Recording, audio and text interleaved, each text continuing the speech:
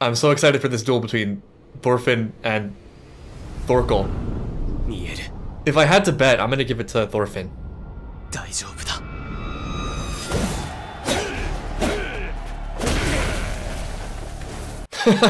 I like how we're just in the middle of a war and a rebellion and, you know, mutiny. All that can wait. It's just gonna wait for a duel between two greats. Forget Canute, you know, it doesn't matter. Friends, whatever. Damn. And this is subtly Askeladd's training too, in a way.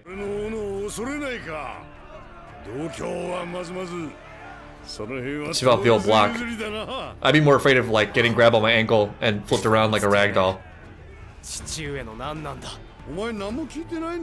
didn't talk much about his past. There just wasn't enough time. He was trying to spare Thorfinn that whole time. Even cooler. That's also an interesting parallel to Askeladd, because Askeladd is, you know, nobility, but it's kind of terrible. Thor's was nothing, but also the best, the greatest of everyone. Look at how he's talking. Damn, imagine saying that to Thorkell. Thorfinn's made a career about people underestimating him, though. He's this tiny kid. Well, he's dead. Thorkell, the strongest person in this whole crowd, is giving him the most respect. I feel like Thorkell's so out of his mind. He'd be happy to, like, die to Thorfinn. I mean, whatever happens, we know one thing for sure. Someone is going to Valhalla. How do you get to Avalon, though? That's my question. Avalon seems like the better deal. I just kind of hope that Thorkell doesn't die, though. I would like him to be around forever. He's just so entertaining. He's just so great.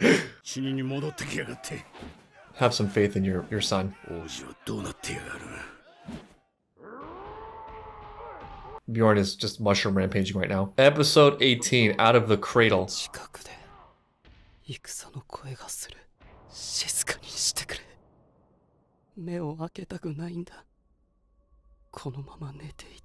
Canute seems like the kind of prince that actually would be okay working at his uncle's tea shop forever. Is that you, mommy? There was a lot left unsaid between them.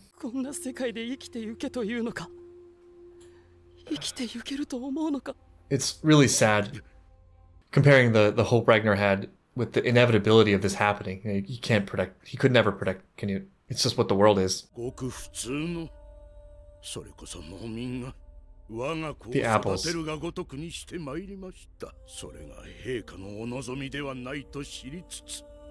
That wasn't his sin. I mean, he did Canute a great thing. He actually gave him familial love.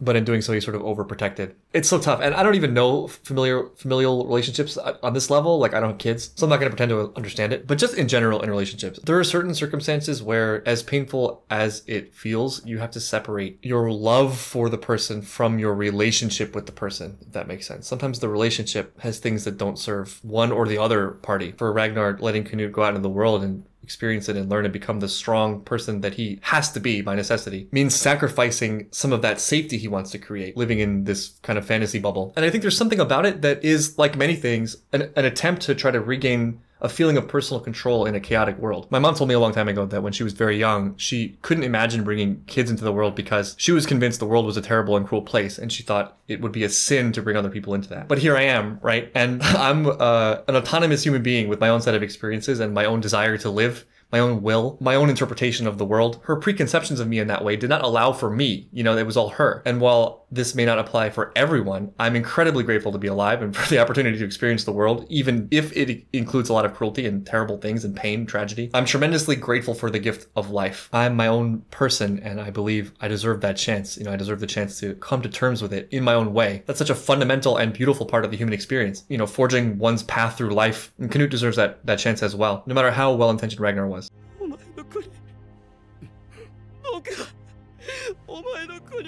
Oh.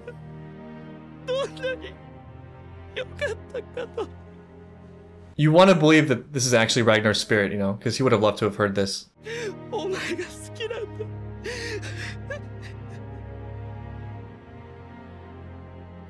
But he knew. I mean, I want to believe he knew, and he felt the same. 知ることがございます。あなた様はすでにお気づきでしょう。私めのことは夢でございます。Don't say that, Ragnar. But this is also Canute realizing Ragnar's love for him. His love for Ragnar and Ragnar's love for him are deeply connected. It's interesting that Dream Ragnar seems to have taken a step back there at the end and go live your life. And then fighting sounds in the distance. Woken up by Thorkell's grunts, or Bjorn's grunts. This is not what Ragnar wanted for him. Oof. He's got a front row seat to the carnage. Just my delicate sensibilities. Is he talking to Canute or the booze?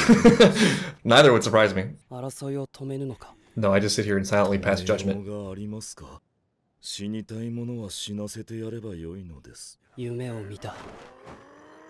This is such a weird contrast, such a clash of feelings. This emotional moment with just Bjorn tearing stuff up.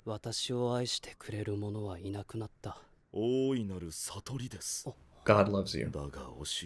彼はあなたの安全のために62人の善良な村人を見殺しにした。殿下、愛とは何ですか? Love is war. So many crossovers suddenly. He crosses over with Kaguya-sama as well as Violet Evergarden. Drunk priest at your service. I will go wherever I am required. What is the meaning of love? The priest is not wrong in his passive criticism of Ragnar, but it's just a lot of different things at once. It's not one or the other. Ragnar did love him very much. It also perhaps wasn't the highest form of love in every decision. There was some selfishness in there. There was some willful blindness. That's just how it is. The existence of weaker elements in a loving relationship don't diminish the beautiful elements of it. What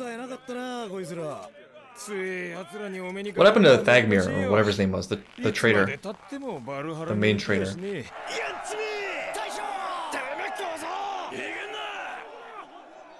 We got a hit in at least. It's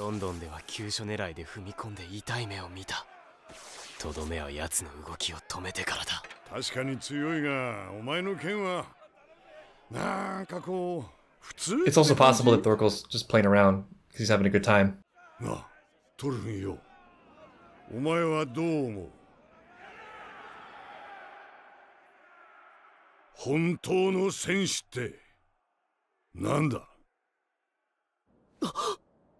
This sounds familiar. What does it mean to be a warrior? And what does love mean, contrasted side by side? 正しく愛を体現できる者はどこにいるのだ? 彼は死んでどんな聖者よりも美しくなった。愛そのものと言っていい。彼はもはや憎むことも This got really bleak all of a sudden. こともしません。死は人間を完成させるのです。 This is very different than what I expected from the priest and his outlook. I thought it was going to be some kind of, God's universal love, not, release and perfection in death. そんなには期待してなかった。姑息な手よ。 How dare you ask me a question? ラグナルが私を大切に思う気持ちは一体何だ? 差別です。王にへつらい奴隷に鞭打つことと大して変わりません。あなたに対する心弱い思いは差別です。 Interesting. Feeling love for Canute is discrimination. 分かってきた。 You are? I'm struggling here. まるで霧が晴れていくようだ。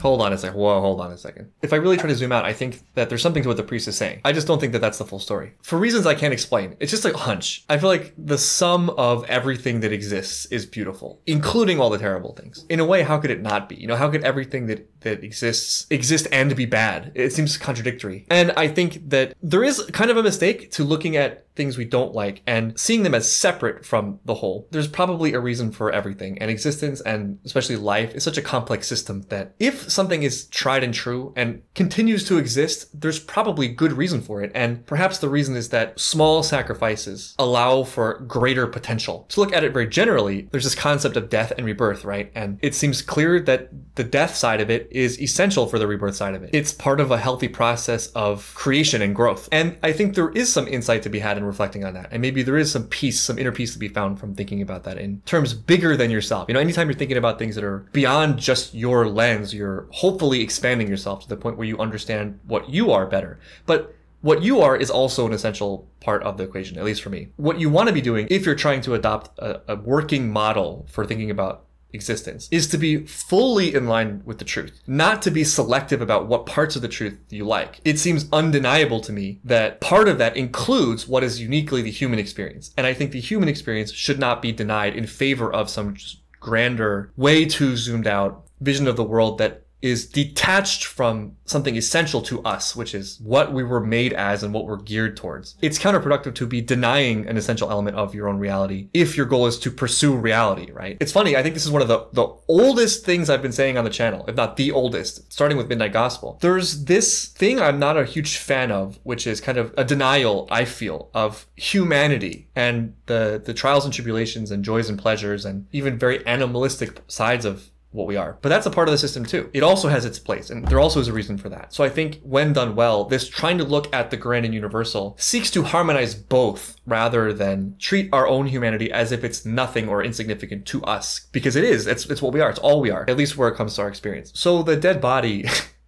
I can see the beauty in the cycle of life element of it, the connectedness to nature, the humility even, but I also think that part of the greatness that exists in human potential has to do with choice, self-awareness, purpose, growing to be worthy of your name, Violet Evergarden style. What I suspect is that Vinland Saga already gave us answers in the form of Thor's. Thor's was very human and had very deep familial ties and bonds and love. But he also saw bigger than just his immediate needs and his selfish desires, and he saw sort of the whole at the same time. And now Carnage.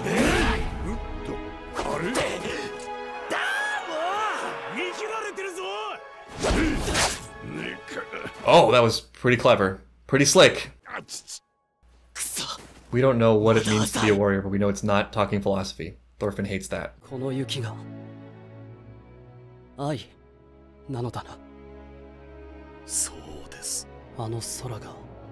The connection. The connection to grandness.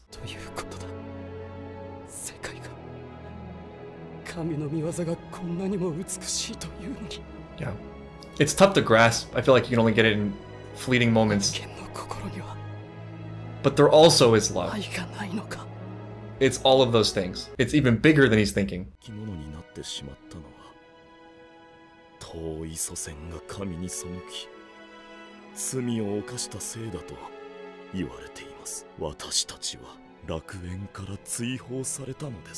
Another way of looking at that is that it's just a price to pay for knowledge. You know, you want to have the ability to abstract and think like a god. That gives you tremendous power for evil as well, you know, because you become aware of other people's vulnerabilities too and their pain, and then you can choose to willingly exploit it.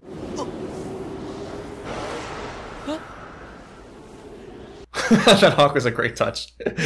Hawk's like, what the hell is this dude doing up here? Believe in your boy, your surrogate son. All in all, a successful trip. I would move. I would leave, yeah. He just got all the way in. He's just fully accepted. We're all just snow.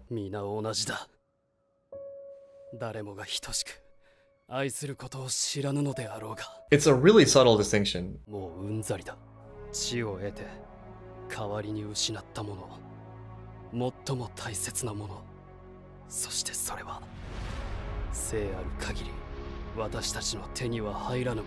I think it means that you have greater potential. There are more pitfalls, but more potential for greatness, for understanding. Whatever this philosophy is, though, it's doing something for his confidence. This is like that stage 1 confidence where it gets you going. You can figure the rest out on the way. Yeah, let it all out, Bjorn.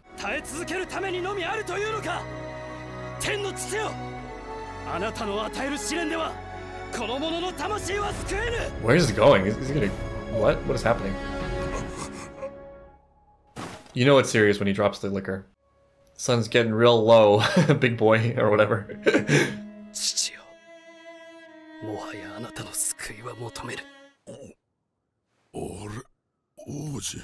Why are we hugging?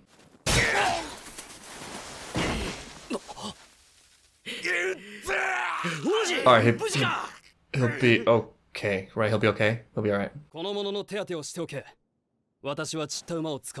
Well, he's taking action. He feels so assertive now. Damn. He went from sniveling whip to vassal commander in like 5 minutes. Your battles have no meaning unless I tell you to battle. Only my battles. Look at this guy. Who the hell does he think he is all of a sudden? He gets one speech about the universe, and he's the creator of paradise. I like it though. I don't agree with the whole thing.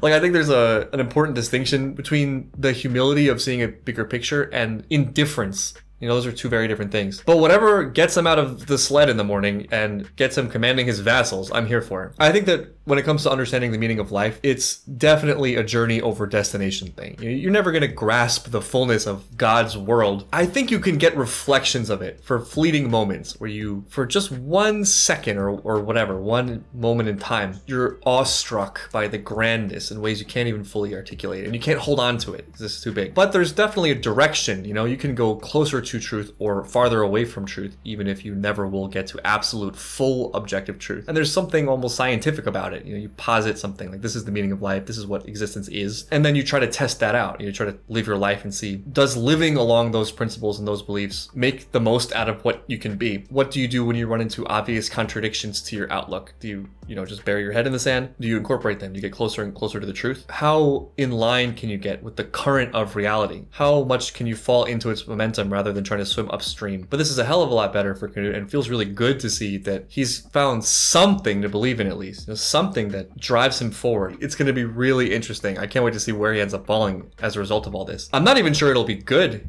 It just depends on how deeply he goes, how open he is to other things as he experiences.